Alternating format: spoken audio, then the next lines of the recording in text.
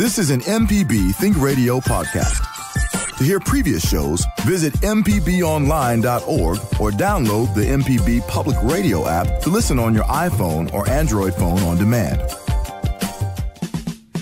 Southern Remedies, Relatively Speaking, is a show that explores issues that relate to you and your family. To find out what we're all about, subscribe to the podcast by using any podcast app or by downloading our MPB Public Media app.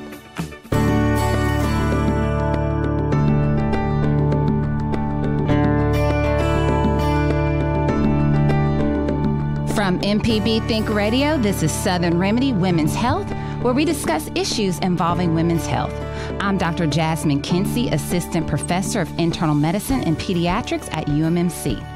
Anxiety disorders are the most common mental illness affecting 40 million adults. Women are twice as likely to be affected as men. Anxiety disorders are highly treatable, yet only about 35 to 40% of those who suffer receive treatment. We will dive into the different types of anxiety disorders as well as ways to manage. This is Southern Remedy Women's Health from MPB Think Radio. Happy Friday, everybody. I don't know if it's anybody else, but I'm excited that it is coming to the end of this week. But it was a little bit of a short week for us with the 4th of July being a holiday. So hopefully everyone enjoyed their 4th of July celebration. I am still hearing lots of fireworks in the evening. So I think a lot of people have extended their celebration throughout the week. And depending on where you are, I hope that you are being safe if it's raining and being careful out there. And all of us, if you can, try to stay cool because this heat has been crazy this summer. And it's hard to believe that it is only July and we are this hot. So I'm really nervous about what August has to bring. But as I mentioned before, today we are going to be talking about anxiety. And this topic is really kind of near and dear to me because it is something that I am really seeing an increase in my clinic. So many of my patients, I'm guaranteed to have several patients a day that are dealing with some form of anxiety. So before preparing for this show, I kind of wanted to look at some of the data and where we are and those types of things. So in the opening, as I mentioned, about 40 million adults are dealing with this, and that's about 19% of the population at some point in time in their life in general are dealing with some form of anxiety. As women, we are a lot more likely to have this problem when we compare ourselves to men as well.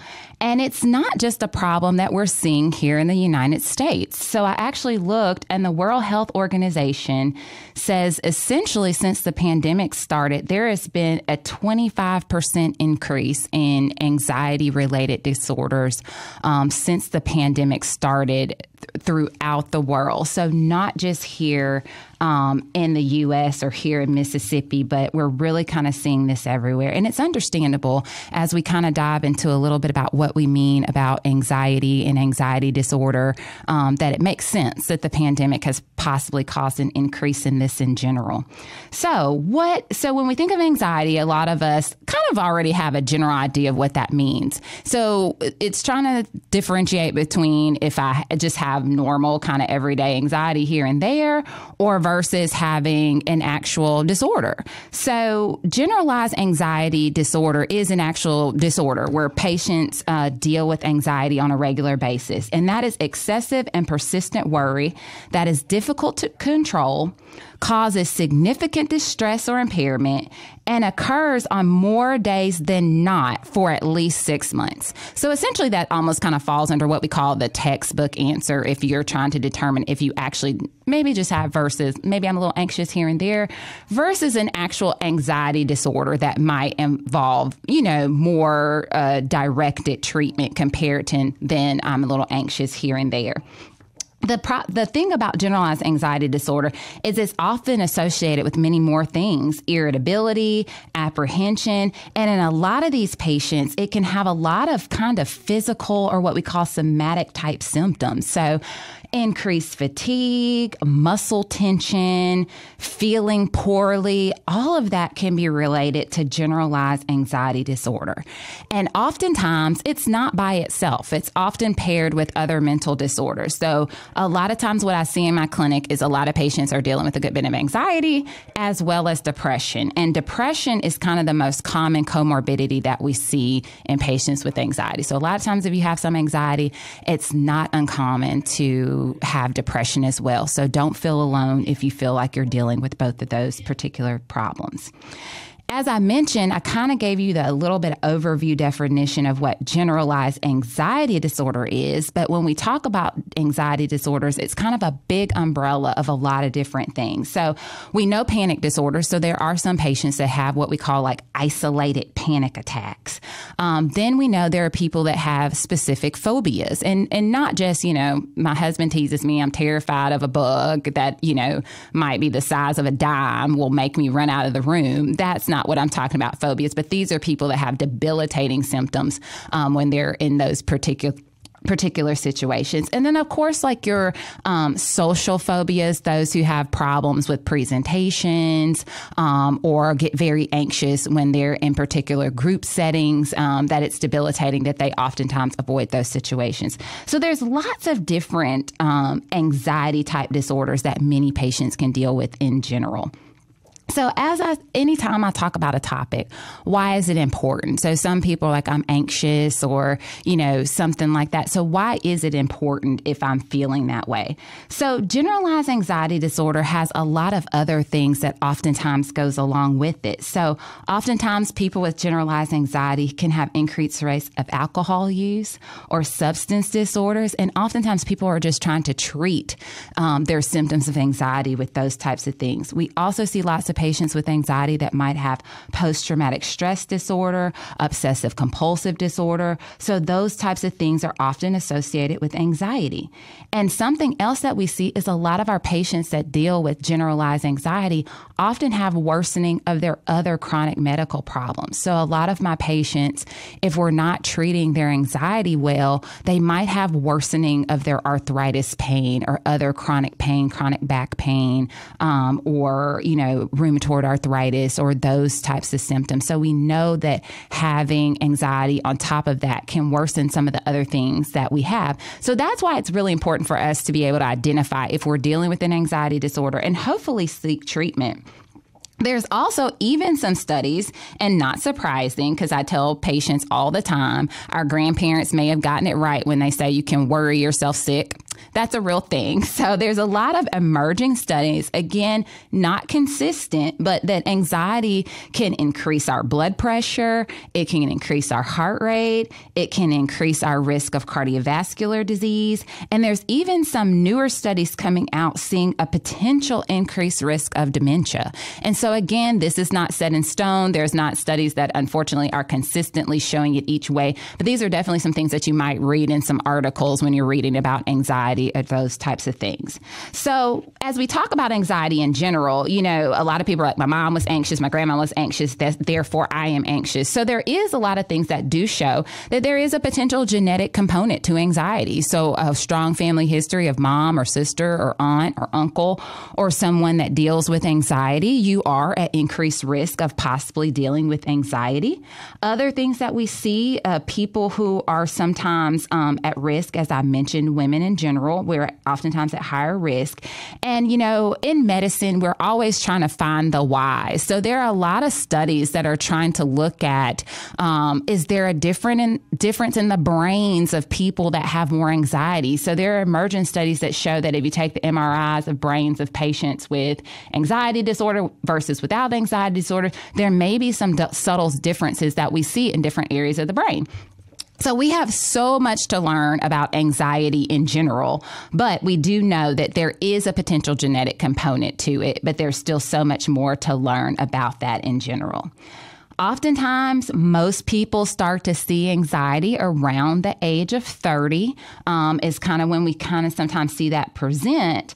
Later onset, 50 or greater, you can see that as well, but less likely when we get a lot older. Interestingly enough, over 65 or so tend to be less likely to deal with anxiety. So some positives in aging out there.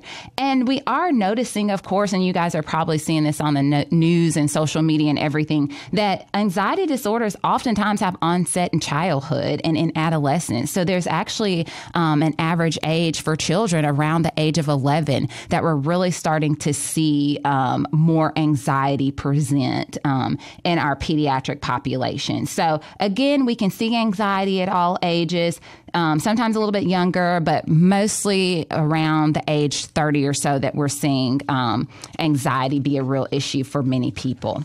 There are other factors, too, that can, of course, increase anxiety, which is not surprising.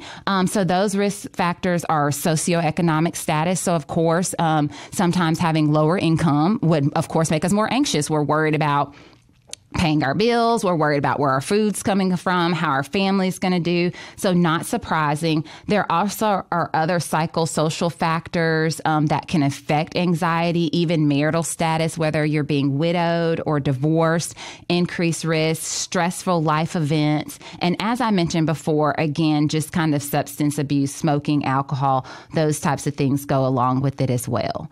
So not only do I want you guys to call with your questions about anxiety, I also love to hear about your experiences and maybe some treatment options that have worked for you that may not have necessarily worked for others, because I definitely think when we talk about anxiety, it's definitely not a one-size-fits-all kind of situation. So what do? I'm hearing this story. I'm feeling like I'm anxious. I don't know if I'm just anxious now, if I'm dealing with actual anxiety disorder. So how do we figure it out? What does my doctor do? So right now, the United States Preventive Task Force actually recommends that your providers actually screen you for anxiety disorder. And so sometimes it may not seem very formal as we're asking you guys, how is your day? How have things been? How are the kids? How's life? So sometimes we're kind of screening you for anxiety when we're just trying to get a general idea of your mood. But the task force actually recommends that we screen between the ages of 19 and 65. And as I mentioned earlier, when you're a little bit older than 65, we aren't quite seeing that as much. But for adults between the ages of 19 to 65 is typically when we screen. And now, as I mentioned, we are seeing it more in children. The AAP actually recommend, and that's our American Academy of Pediatrics, actually recommends screening for anxiety as well between the ages of 17 and 18 when your kids are coming in for their checkup. So I tell patients, even though your child's doing okay and you don't really have a whole lot of questions, please come to your kids' checkups, because we not only are looking at their growth and their blood pressure and things like that, but we're also checking in on them and their mood, and kind of going from there. So as we talk about, kind of generalized anxiety disorder and screening, we actually have a screening tool that we use. And that is called the GAD-7. So that's the Generalized Anxiety Disorder Scale. And so that's oftentimes what your doctor may use when they are trying to diagnose you with not only anxiety disorder, but trying to quantify the how severe your anxiety disorder is. So the Generalized Anxiety Disorder Scale essentially looks at 7 different questions. That's why it's called the GAD-7. So they'll ask you things about feeling nervous and anxious, is your anxiety so significant that you're not able to stop or control your worrying? Do you worry too much about different things? Do you have trouble relaxing? And how are you restless? Are you annoyed and irritable? Are you afraid? So it's these 7 different steps, and they ask you how you feel about that over the past 2 weeks, and you rate it on a scale of 0 to 3. And based off of that number, that's how we essentially determine what your level of anxiety is in general. And so that is essentially how we kind of decide on generalized anxiety disorder within the clinic. So when we talk about screening, they can use that scale. There's also another like postnatal depression scale that can be used for our postpartum patients. And then there's also a geriatrics anxiety scale that your doctor may use as well when looking at anxiety. So the other things that we kind of look at in general, too, when we're talking about anxiety is not just looking at talking to you, but oftentimes physical exam can give us other kind of things that we're looking into. Is your heart rate up? Do you seem anxious when you're in the room when we're talking to you? Just your physical kind of demeanor while you're there in the clinic. That can also help kind of point us in the direction of sometimes if our patients are appearing more anxious than they have before. Now, as I mentioned before, I gave you kind of a general idea of what generalized anxiety disorder is. But like with anything else in medicine, there is a clear-cut criteria. So if you're talking to a psychiatrist, we have what we call the DSM-5, and that's essentially diagnostic scales that we use that determine if the patient fits exactly into that criteria of anxiety disorder. And so that you can always look up, but the kind of overall gist of that is, again, as I mentioned before, excessive anxiety and worry for at least more days than not over the past 6 months, and typically happen at more than one location: work, school, home. Individual finds it difficult to control their worry. Their anxiety and worry are associated with 3 or more of the following things: restlessness, fatigue, difficulty concentrating, irritability, muscle tension, sleep disturbances. And so if you check so many boxes, then your doctor might give you the official diagnosis of what we call generalized anxiety disorder. As I mentioned before, though, there are things that can look like anxiety that aren't necessarily anxiety. So as a doctor, we call those our differential diagnosis. So as I mentioned before, depression. So you might be feeling more down, low, depressed mood, no interest in doing things, versus excessive worry. So that's kind of how we oftentimes as doctors try to differentiate between the two. But as I mentioned before, it's not uncommon to have both things. Panic disorder. So there are patients that may not have generalized anxiety disorder that they're worrying every day or most days, but they have specific situations where they get extremely anxious. And so that goes along with the panic disorder. However, what I do want patients to remember is, to me, oftentimes, anxiety in a panic attack is a diagnosis of exclusion. So that means that I've ruled out other things that are causing your symptoms. So I never want patients to be like, oh, my heart's racing and I'm sweating because I'm having a panic attack. You need to be talking to your doctor about that, because sometimes heart dysrhythmias can present like this. So patients that might have atrial fibrillation and they're feeling their heart racing, or they're feeling very anxious, sometimes that can be a presenting symptom. Sometimes people with risk factors for heart disease can be having a heart attack. As we've mentioned in the past, women don't always have chest pain. We have atypical presentation. So it could be, that it could be a tightness in your chest. It could be a sweating. It could be the racing and you're feeling very anxious and worried. And I've had some patients brush that off as a panic disorder or anxiety attack. So it's something you definitely need to be talking to your doctor about, and not necessarily brushing off as a panic attack or anxiety, and making sure you're seeking treatment. Other things that can make a person more anxious or look like they're having anxiety are people whose often thyroid levels are off. So hyperthyroidism, meaning you have an overactive thyroid, can oftentimes make patients more anxious or feel more anxious or have the heart racing, or, and you can have excessive worry about your health that can be related to your thyroid hormone being off. So those are other things as doctors that we consider when we're working patients up for anxiety disorders.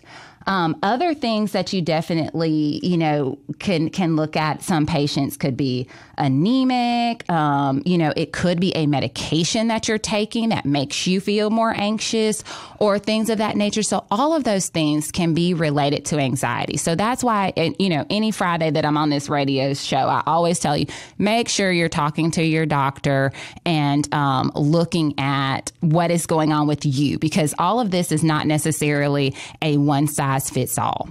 Well, looks like we have our first caller here. We have Greg in Biloxi. Good morning, Greg. How are you?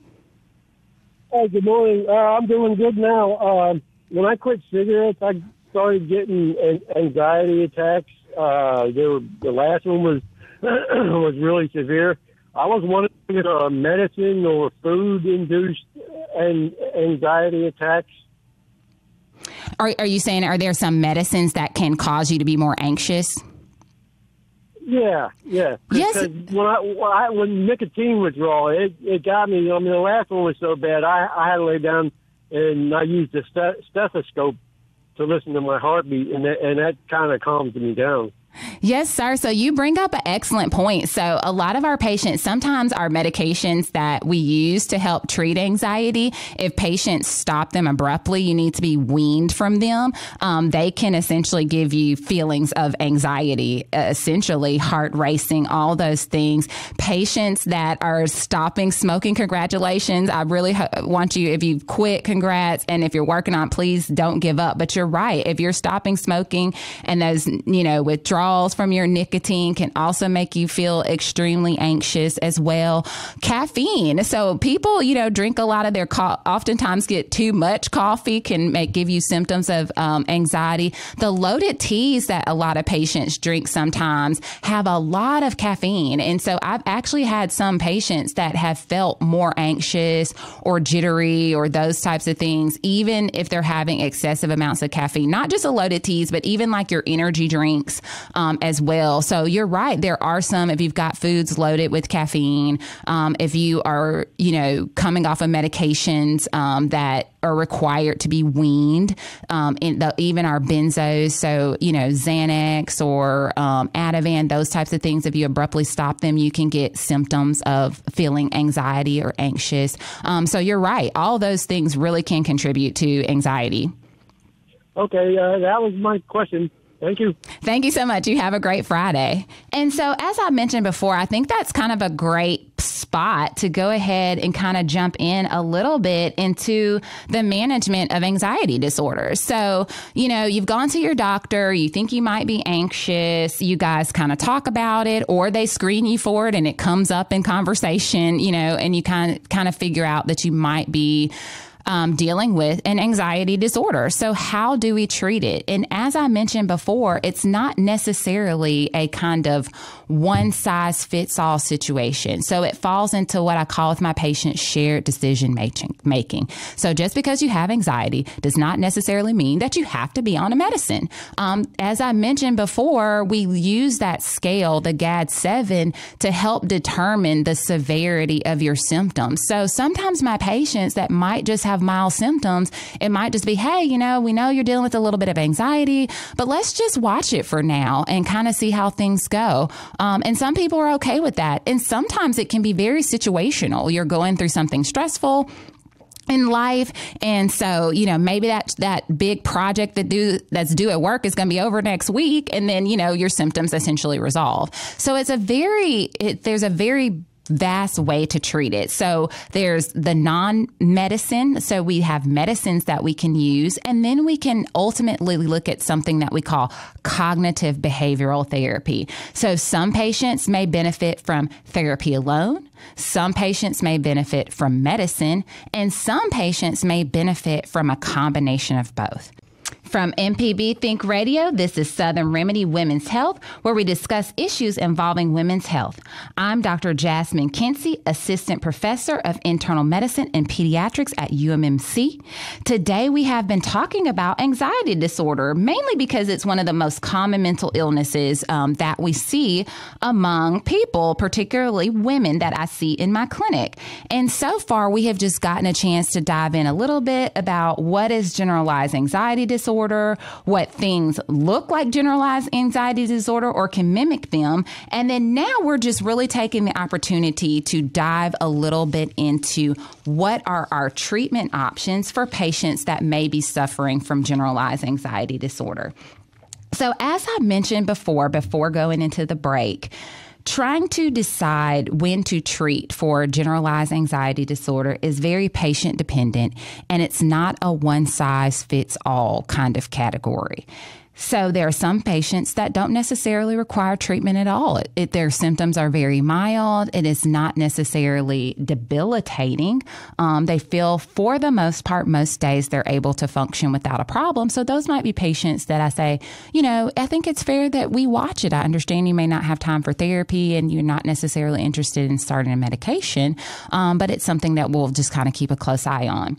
So the big two categories for oftentimes treating anxiety disorders or generalized anxiety disorder is cognitive behavioral therapy. And essentially that is kind of reasoning exercises or real experience kind of scenarios that help facilitate symptom reduction and essentially improve function. So a lot of times, the beauty of what's happened since the pandemic's happened is a lot of therapy is now available without you having to go in person to make that happen. So there's so many virtual telehealth options, online options, for you that even have, allow you to do phone calls, do video calls through your phone without having to physically go to a therapist's office to get those services. So cognitive behavioral therapy pretty much teaches you what to do when you're having those episodes of excessive worry or excessive thoughts that in some patients stop you from being able to function. So it teaches you what to do when you feel that way, whether it's breathing techniques. You oftentimes will go through different scenarios and different kind of mindful ways to address when you're having those particular symptoms. So that's what cognitive behavioral therapy is. And I tell most patients, they're like, how long am I going to have to do this? It really just depends. But for the most part, you can look at probably minimum about 10 to 15 sessions. And that is going to depend on what your symptoms are like. And again, the severity of your symptoms, the progress that you're making, and essentially your relationship in general with your therapist that you're seeing. Now, one thing I will say is I try to tell people, don't try to make a decision after one visit or one therapy session, because as you know, some people feel a little bit uncomfortable on that first therapy session, or oftentimes your therapist is trying to just get to know you in general. So I feel like it's hard to make a really good impression after that first therapy session. So I try to tell patients to give it a good, 3 or so therapy sessions before you've really made your mind up about your relationship with that therapist and moving forward. But looking at it realistically, you're looking at about 15 or so sessions of this cognitive behavioral therapy to hopefully start seeing some in general improvement in your symptoms. Looks like we have a caller, Wyatt in Hazelhurst, with us this morning. Good morning, Wyatt. Hey, good morning. How are you? I'm good. What's your question this morning? It's sort of a broad question. Okay. In Mississippi, we're often, thought of as, we're laid back, relaxed people. But when you think about as great as our state is, with what our state struggles with in relation to exposure to poverty, exposure to crime, exposure to maternal death, exposure to infant mortality, poor access to health care, numerous natural disasters, it would seem like actually it's a state like we're primed to get people to be prone to the experience of generalized anxiety. And I just wanted to see your thoughts about how, as great as the state is, some of the things we struggle with in our state, on a broad level for all of us, may make us more prone to experience anxiety. No, I think you definitely have a great point there, because as I mentioned before, we know that a lot of, even just with the pandemic in general, the increase in anxiety across the board because people losing their job, access to health care, all those things were significantly impacted by the pandemic. So you're exactly right. A lot of the things that our state has gone through definitely does put us at significant risk of anxiety disorder and other mental illnesses. And I think we lost Wyatt there, but thank you so much for your comment. But I definitely, think that's important to highlight why I'm hoping that many people are listening, that if you yourself are having, problems with anxiety, or, a family member, that you're making sure that it's something that you're bringing up with your provider, because honestly, oftentimes a lot of my patients don't want to talk about it. And I'm a really nosy doctor. So I not only just want to know how your blood pressure is doing, but I usually want to know how your family's doing, how you're doing, how work is going. And oftentimes I don't get to the anxiety piece until I really kind of pull it out of patients. So I do have some patients that won't come in and say, hey, you know what, Dr. Kency, I'm anxious. It is something they'll kind of beat around the bush about. So I'm hoping that, this conversation empowers you when you have your next checkup with your doctor. If you're concerned that you're experiencing some symptoms of anxiety, that you're making sure that you're having that conversation with them, because we have so many resources and things that we can do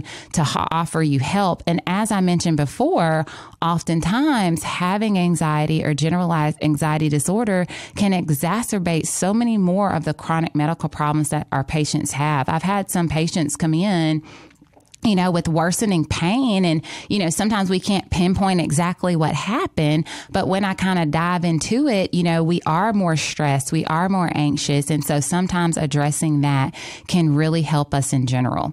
So as I mentioned before, cognitive behavioral therapy has shown to show great success in patients that ultimately stick with it. Over half of the patients that get into therapy see significant improvement in their symptoms, is what studies show. In addition to that, the thing that I think most of my patients are most hesitant about and worried about is taking a medicine for anxiety. So there are many of my patients that I talk to that I have to say, hey, this is causing you significant distress, and what we've done so far is not working. So the biggest question I get when it comes to medication is, am I going to be on this for life? Usually not. And again, it is a case by case basis, but sometimes, we have some hard times in life that we need a little bit of help. So if therapy is not necessarily an option for you, so many studies have shown that patients that seek treatment through medication are able to have significant improvement of their symptoms as well. So usually when we're looking at first-line medication for anxiety, it's oftentimes the medicine that you hear a lot of patients talk about called SSRIs or SNRIs. And so across the board, they are the first line because A, we know they work, and they're less likely to cause sedation or cognitive side effects that we often see with other antidepressants, such as benzos like Xanax or Ativan, or even our TCAs, our patients on amitriptyline or Elavil or things of that nature that you hear. So what is an SSRI? That is a selective serotonin reuptake inhibitor. What it does is it increases the levels of serotonin in your brain. Serotonin essentially is what we call a neurotransmitter or a chemical in the brain that sends different messages to your brain cells. So what this medicine does is it blocks the uptake of that kind of serotonin and makes it hang out a little bit longer. And for a lot of patients, that can help with our mood. So I try to remind my patients, this is not a happy pill. You're not going to take this medicine and all our feelings or symptoms essentially melt away. SSRIs and SNRIs, so SNRIs are serotonin norepinephrine reuptake inhibitors. And the difference in SSRI or SNRI is one is just serotonin and then one is serotonin and increase in norepinephrine. So in all in all, work pretty similarly. So these are the medications that you hear about, like when you hear patients say, I'm on citalopram or Celexa, escitalopram, Lexapro, sertraline, or Zoloft. That's a very common one. Paroxetine is Paxil. You'll hear a lot of people that are on fluoxetine. Prozac is another very common one that falls in that category. And then that's SSRIs. And then our SNRIs, you'll hear people on Cymbalta, or duloxetine is the other name for that. And venlafaxine or Effexor is another SNRI. So these medications, as I talk about, kind of, increase the serotonin, or, happy neurotransmitter that helps in your body, that in general can help with your mood, with anxiety. As I mentioned before, it's not a happy pill. I tell patients to think of it more as a medication that takes the edge off. So if you're just, if your anxiety level is on a 10, my hope with the medication is I might be able to bring you down to a 5. I can't guarantee you a 0, because life happens and life is stressful. But I also don't want you walking around at a 10 every day. So if we can find a way to essentially take the edge off. So how do I ultimately know what medication is right for me? So SSRIs, I just listed a whole list of them for you. So it's really going to be patient by patient, and it's oftentimes has to do with the side effect profile. So some of those medications might be more likely to cause difficulty sleeping, while some might make you more sleepy. So if I have a patient that is having issues with sleep and are anxious, I might do citalopram or Celexa. That's one that has a lower risk of causing you some insomnia. Same thing for Lexapro. If I have a patient, for example, that might be dealing with chronic pain or chronic back pain or things like that, I might pick an anti-anxiety medicine like Cymbalta or duloxetine, because not only does that medicine help with anxiety, it also has a second indication where it can help with pain as well. So it's not, again, a one size fits all when picking these medications for our patients. It's really going to be based on your particular other health problems or other symptoms that you may be having that can ultimately help us decide what medicine might be helpful for you in treating your anxiety. Then the question I get a lot is, why not? Usually I have patients come in that have anxiety and they have been on Xanax or Ativan or things like that in the past. Why aren't those first line? And again, it's because we know the potential of dependence down the road. So that's usually why it's not one of the ones your doctors may be offering you. We're not wanting our patients to be miserable. We're not trying to withhold any medications from you. We're not accusing you of anything. It's just the science does not support the long-term use of medications like that. So when are medications like that used? When you have a situation, if you've already got anxiety, you've lost a loved one, you're unable to work each day, you're unable to take care of your kids, and we need immediate relief in your symptoms, you're a person where I say, okay, we're going to, maybe do Xanax or Ativan for a week or a couple of weeks until our SSRIs or SNRIs kick in, because those usually can take about 2 to 4 weeks before we really see improvement in symptoms. So, and we are going to go ahead and move on to our next caller. I have Alicia in Ocean Springs. Good morning, Alicia. Good morning. How are you? I'm good. So tell me your question. I'm just wondering what your thoughts are on whenever you start to treat your patients, if you do the genetic testing, some of them, like one of the brand names, I think it's like Genocide or something like that, to see if they're genetically, if the medication they're taking or the one you're going to prescribe is appropriate for their genes. Thank you so much for that question, Alicia. So for our listeners out there that's not quite sure what Alicia's talking about, so you're right. The most common one that I saw that I had a lot of my patients do was the Genocide. And so there is genetic testing that you can do for antidepressants, anti-anxiety meds, and even patients on ADHD medication that you send a sample off to, and they look at look at your kind of genetic profile, and based on that, kind of give you a green, a yellow, or a red. Green meaning it's a medication that's good for you, should work for you based off of how your genetics are composed. Yellow, maybe, and red is probably one that you should ultimately avoid. So, Alicia, it's a tough one because I don't know that a lot of insurance companies cover that for my patients. So you have to look at the cost. If it's something that's free of charge, it's something that I say, hey, it's not harmful for us to get that genetic testing and look at it to see where we can start. But as I mentioned before, that genetic testing also isn't looking at all the other things I mentioned, like, if you're having insomnia, if you have chronic pain, or some other things that we look at that help us determine what's a good medicine for a patient. But I think it's okay if your insurance covers it. I wouldn't necessarily do it out of pocket. And the reason I say that is because with the SSRIs and SNRIs, it really is trial and error, taking the medication and seeing which one works for you with the minimal side effects. So I will be honest, it really was a coin toss. My patients that got that test, I had some that were spot on and I had some that weren't.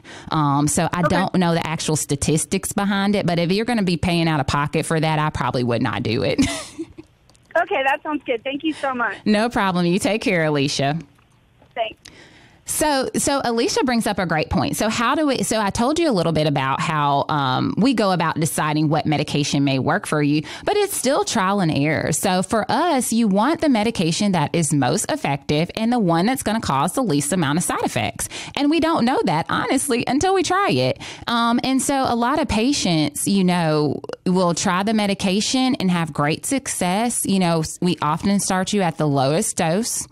If your symptoms are great and your mood is great and you have minimal side effects, a lot of my patients, I will keep at that dose and use the lowest effective dose.